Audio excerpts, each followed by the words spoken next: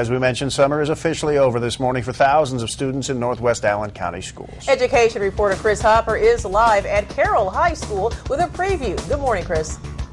Good morning, Tara. Well, we're about an hour away from the start of school here at Carroll High School, and much of the excitement surrounding Northwest Allen County schools this year is right here where we're standing. And joining me now is the Carroll High School principal, Deb Neumeyer. Deb, good morning to you. Good morning. Well, tell us how you're feeling this morning. I know this is something that you do every year, but I know it's an exciting day for you guys.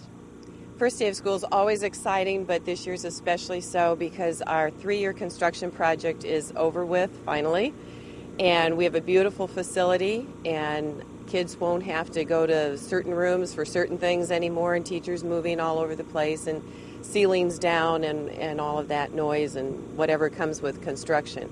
For people who aren't familiar with the project, what's new? What can people expect to see inside? Everything from a new gymnasium and cafeteria to new classrooms, a lot of technology added, new music wing. It's a great facility. We're proud of it. We're happy to have it. And Sunday, we have our dedication of the facility. Want to invite the whole community to come in between 2 and 4 this coming Sunday, August the 15th, Carroll High School Open House. What exactly about the new facility will benefit students? What will they get the most use out of? Well, hopefully everything, but the technology is awesome.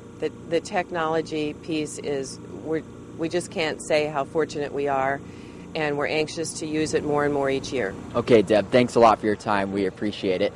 Well, we're going to continue to follow the first day of school for Northwest Allen County schools. Look for my full report coming up at noon. Back to you guys.